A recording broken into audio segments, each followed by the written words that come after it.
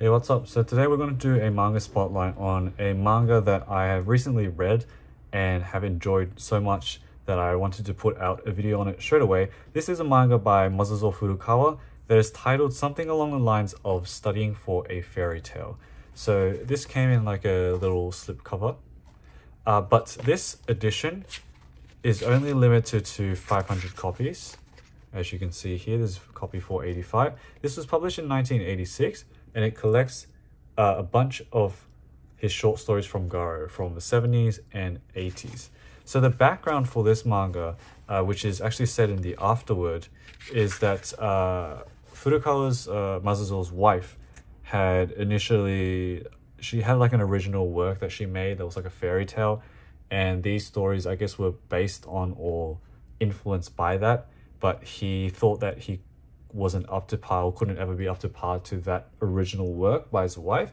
So that's why the title of this is called like Studying for a Fairy Tale or Study of a Fairy Tale, because he thought he couldn't really match the level of story writing for his wife. So that's just the background of it. But this book is probably one of my favorite books in my collection right now, just because of how amazing the manga and the short stories in here are. And I do have on the side, out of the 5 or 6 stories that we have in this book, I've got 2 of the original appearances, the first appearances of these chapters in the Garo issues themselves.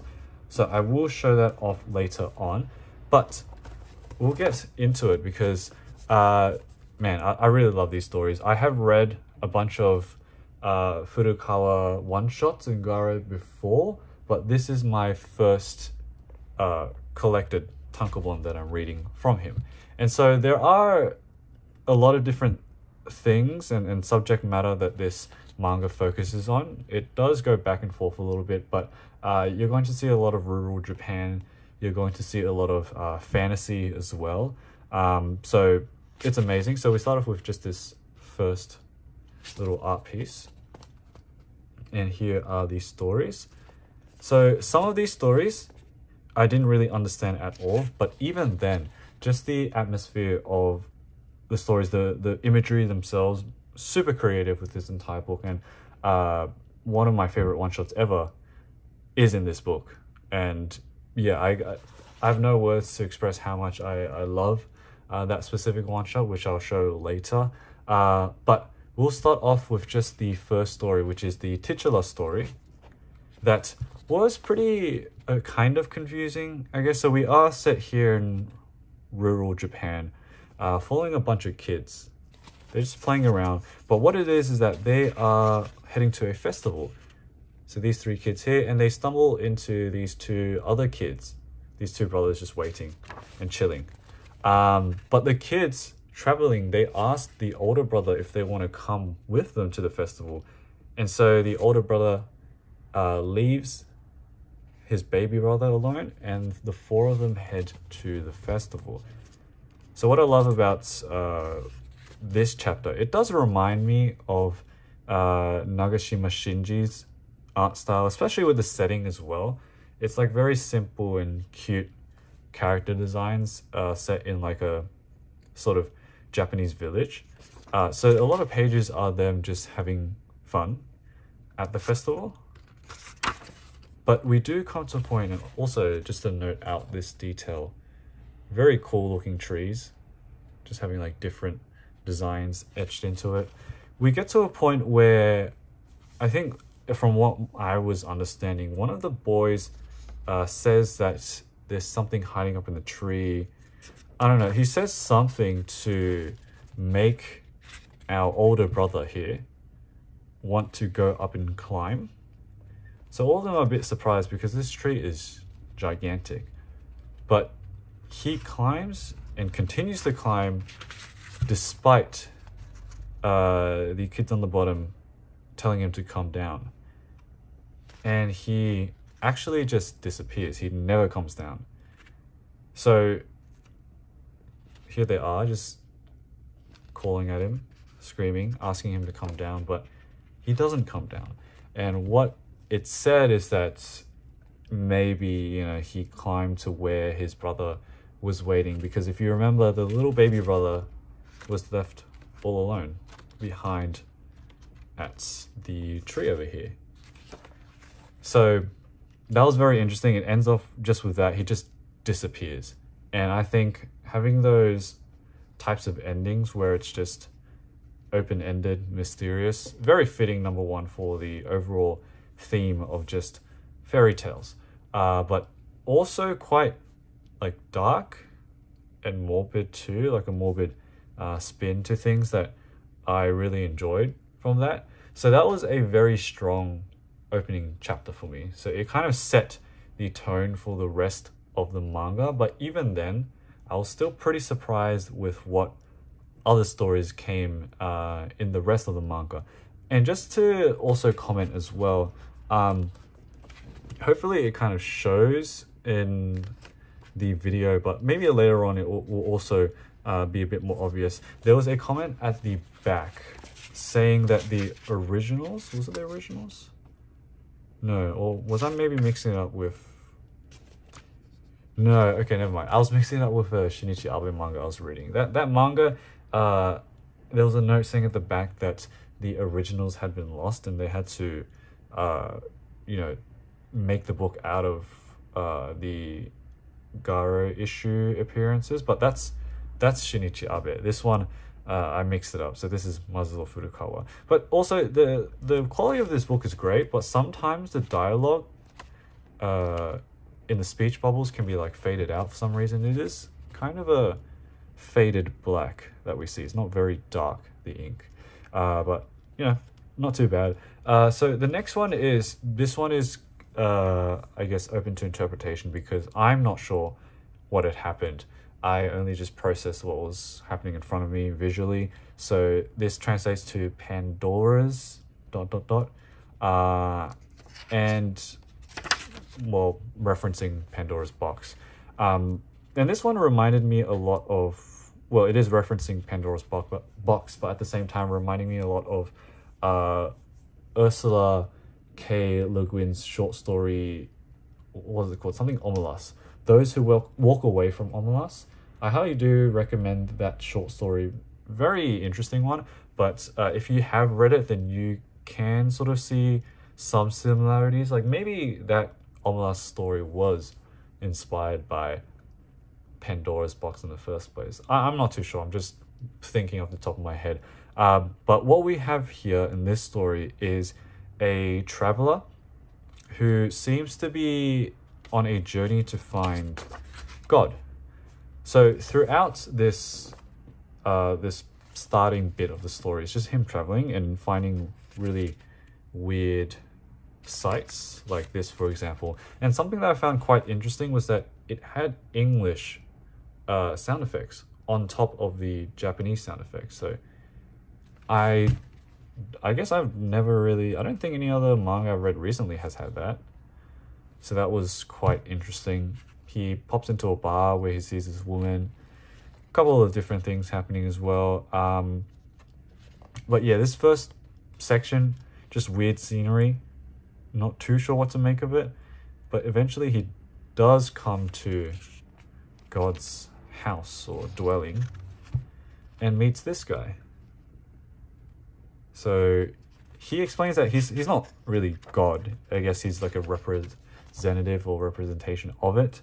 But they go together and this deity explains the story of a human who had asked for all sin and suffering to be eradicated. So all this backstory here, these are apparently the 6 saints that he was a part of. A human had come to them and had asked for all sin, all suffering, all foolishness, etc., to be wiped out for humanity. They would do that, but only on one condition, which was for that human to bear all of humanity's suffering. So he would basically be the sacrifice. He would be locked up in this little coffin or box and suffer pretty much for eternity for the sake of humanity, so that sins and suffering and all the bad stuff, for that all to be eradicated, he would have to bear all of that himself, which is where the similarity comes into Le Guin's Omelas, her speculative work. But he explains that the deity explains what happens after, in that the coffin was actually discovered and pulled out, and even after reading the text, the people still took the man out.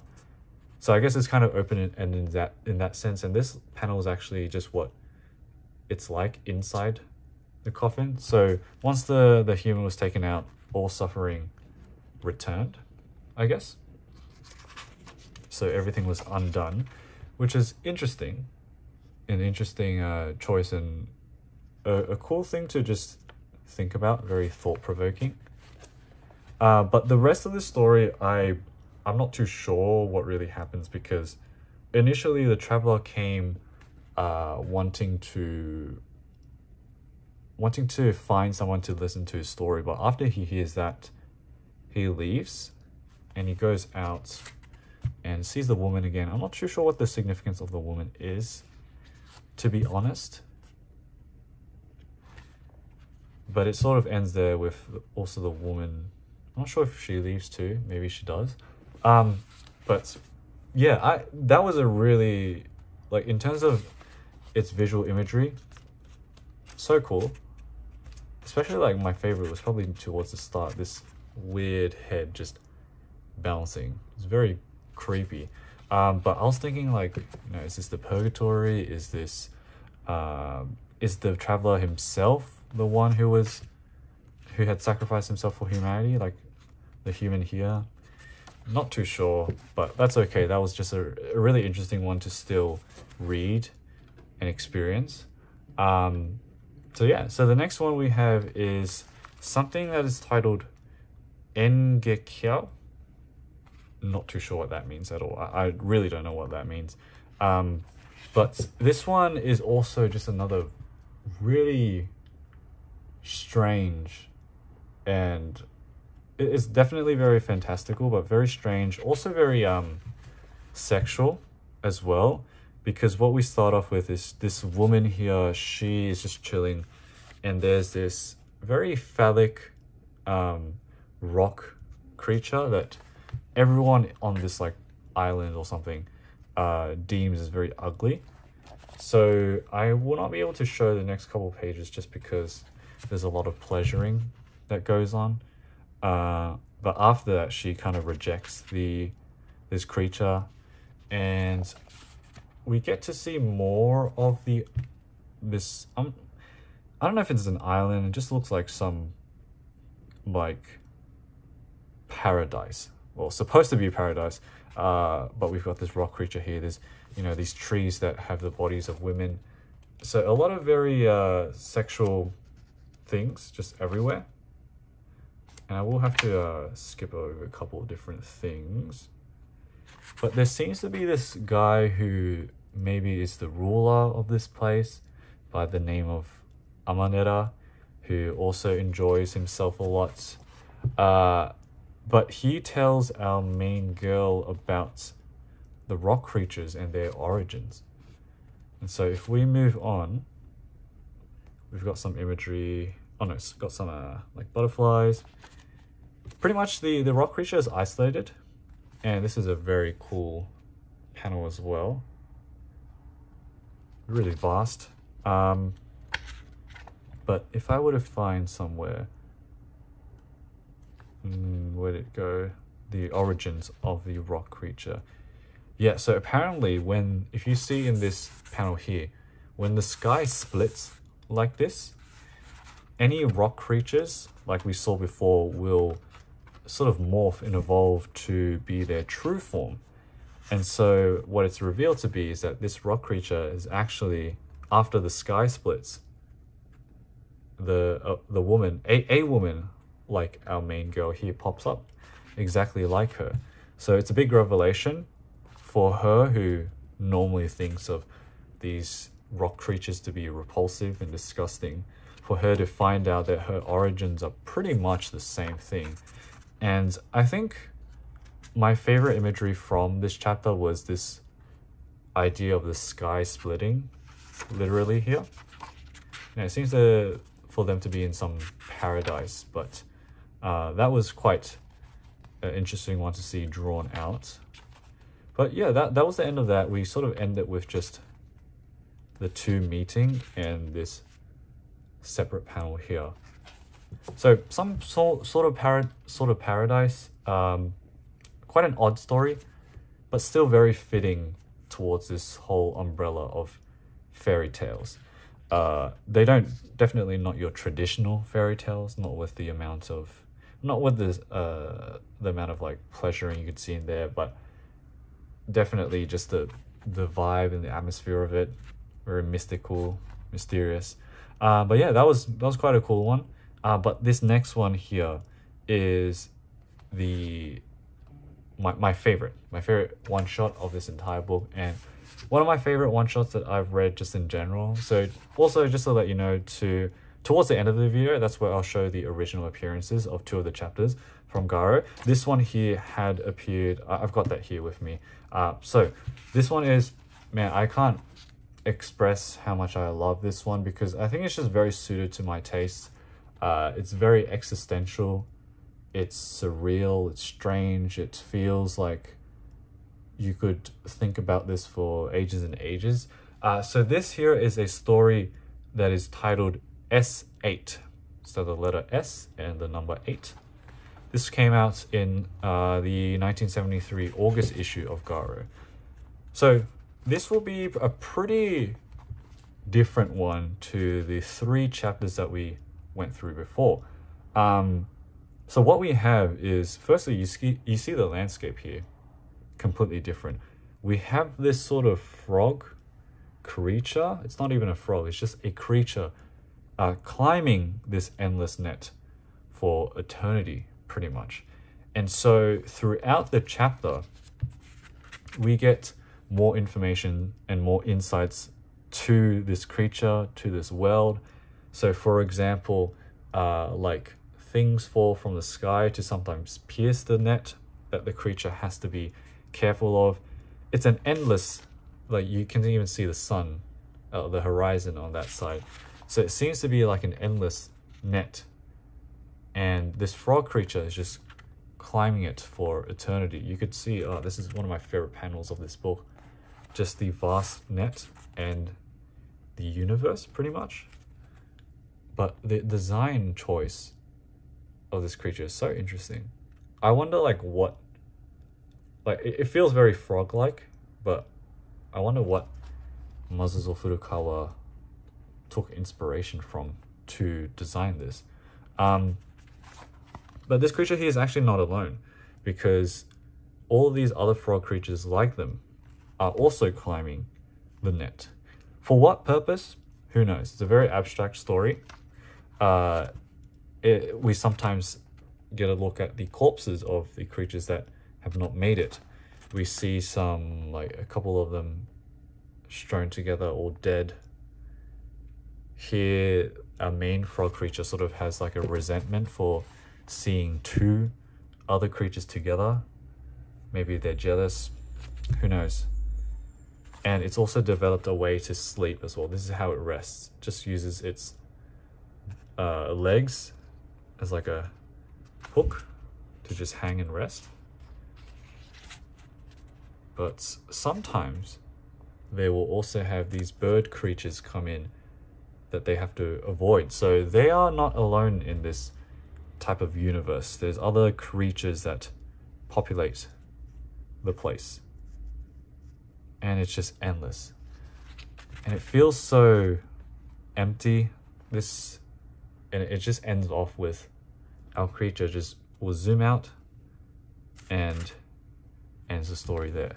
So the first thing I thought as well after finishing this, it's not really that related, but the first thought I had was that it kind of reminded me of Tsuge Yoshiharu's The Salamander story. They're not strictly the same. It was just, I think the main thing that it reminded me of was that we are focusing on a creature that has been isolated. In the case of the salamander here, it's just chilling in the sewer, and it's narrating its own story. In the case of S8, it's not really isolated in that, yes, there are other creatures like it, but we are honed in on just the one creature.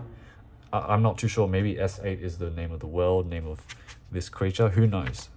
But I think the main merits of this story is like how empty that existential dread that brings in me, at least, you know, endlessly climbing something, not knowing the purpose of what you're doing, seeing others around you, just follow something blindly as well. It's just such a well-crafted story with a pretty unique and abstract way of setting the landscape and all of that. So one of my favorite one-shots.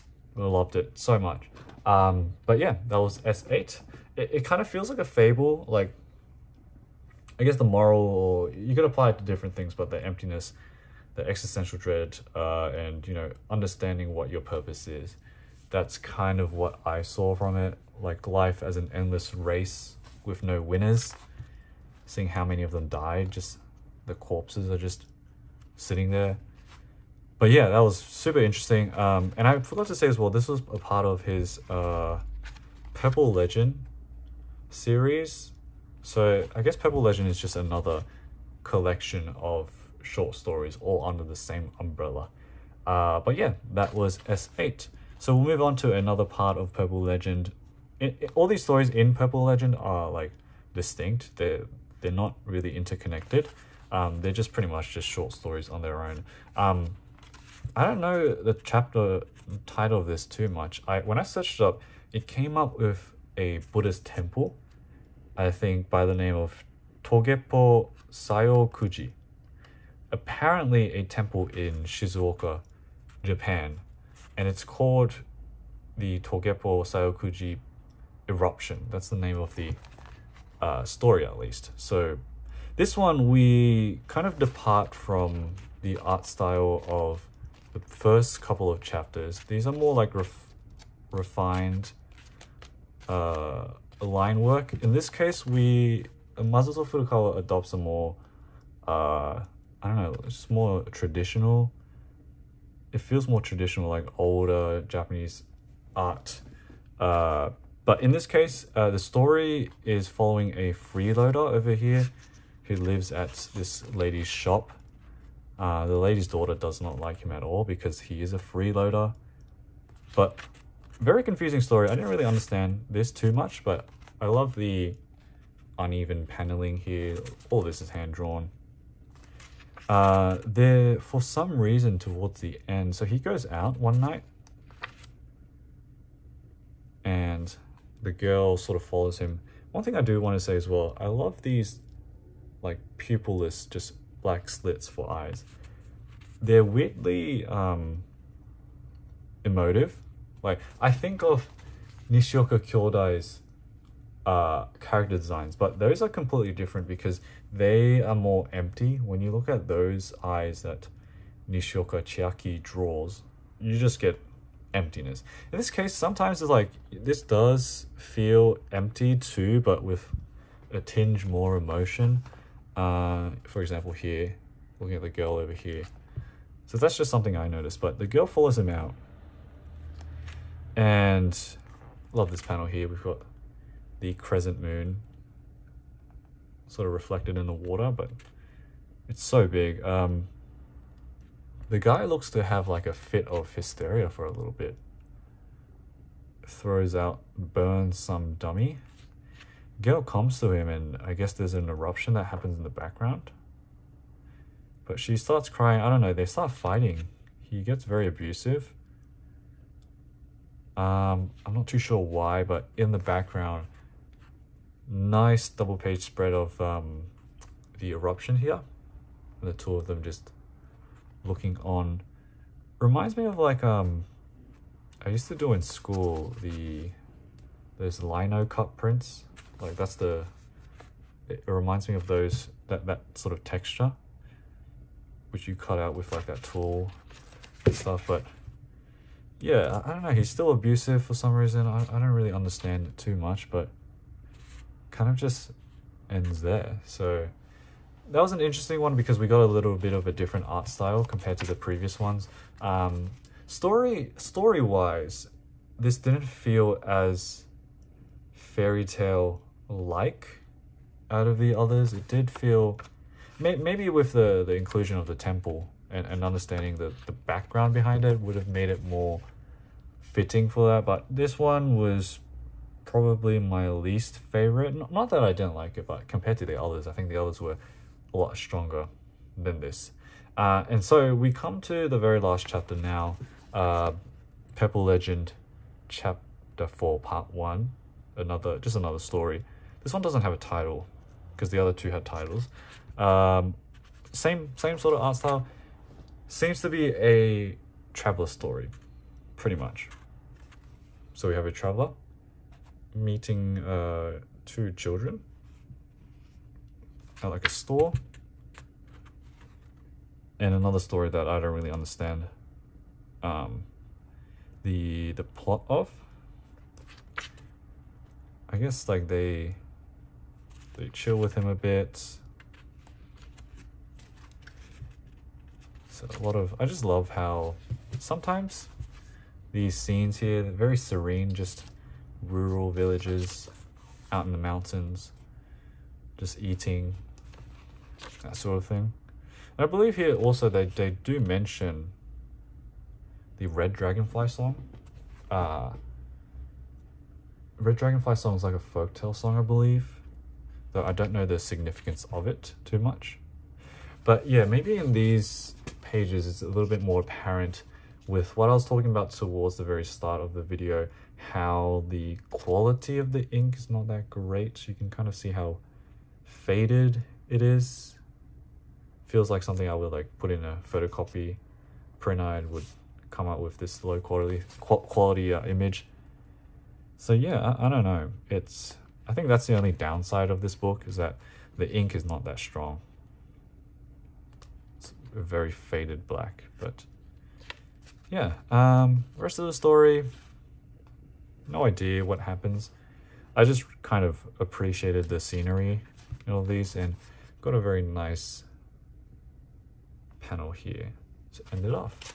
And yeah, so that was the end of the tankobon's little postcard. So the last thing I'll do is I'll just show off what they look like in the original issues, just the only two that I have. So this is a 1973 June issue, cover by Hanawa Kazuichi. So this is still, I haven't read any of these yet because I'm still going through, I think I'm on like May for 1973 now, but this is just what it looks like. I'm just going to go straight to the Furukawa chapter 159. I'll just do a little flip through. Susumu Katsumata, Shinji Nagashima, Hanawa, Shinichi Abe, 159. Here we go. So which one was this one? Ah, this was the eruption one. So in a lot of these 70s Garo issues, the ink, it's more of a blue ink. So I'll just do a flip through of this, larger format, but this is where it originally appeared. So we've got the blue ink here. I don't believe there are any differences between the two formats, the original magazine issue and the tankobon. Don't believe so, but very nice just having them in large format. I do want to see as well what the spread looks like. Oh, it fits so well. I think the blue, especially for this page, fits a lot more than that faded black. There we go. So this is the double page spread that we saw before, larger and in blue ink. And yeah, so that's what it looked like originally in the 73 issue. And then I have also the sorry, not 8. August issue, also 1973. Cover by, man, who's this cover? I'm not too sure actually. Oh, I think Fujisawa Mitsuo. Yeah, I think so. Okay, so where is it? So yeah, S8. Very happy that I do have the original appearance of S8. So 75. So quick flip through. Nakashima Shinji again, Shinichi Abe. Or was that Oji Suzuki? I didn't see. Okay, here we go. So this is S8. S8. Furukawa. This is what it looks like in the original format. Also, I do want to point out as well, the cover page of this is very interesting, like calligraphy version of that creature. So nice. You can see its hands over here as well. It's kind of cute, but it's a very sad existence, to be honest. But I guess it was just supposed to be like a parallel for what we feel sometimes, especially with the context back then. Yeah, great stuff. Just having this in big format again. Let's zoom up on the bird.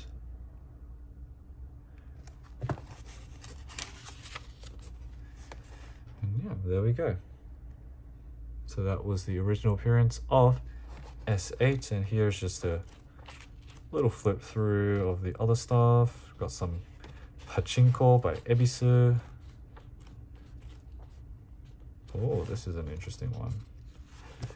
Hiroshi Manabe? No, I don't know. I forgot the name of them. I have seen their works before though. But don't worry, eventually these 1973 issues will be spotlighted. Still going through them. But yeah, so that was the that's going to be the end of today's video, today's spotlight on Masuzou Furukawa. Very happy that I picked this up. This was a pretty expensive one for something this small. It's honestly a very small book. Lengthwise is not too bad. Like, actually no, it's kind of lengthwise, yeah, it's even a bit short, 150 something pages, short, small physically as well. But very happy that I did manage to pick this up. There's only 500 copies that came out anyways. But yeah, hope you have enjoyed this Masuzou Furukawa spotlight. He has put out, in terms of his other tankobon, he has put out one that's just called The Purple Legend, so I'm assuming it just collects all of that. But other than that, I will have to look into more Furukawa.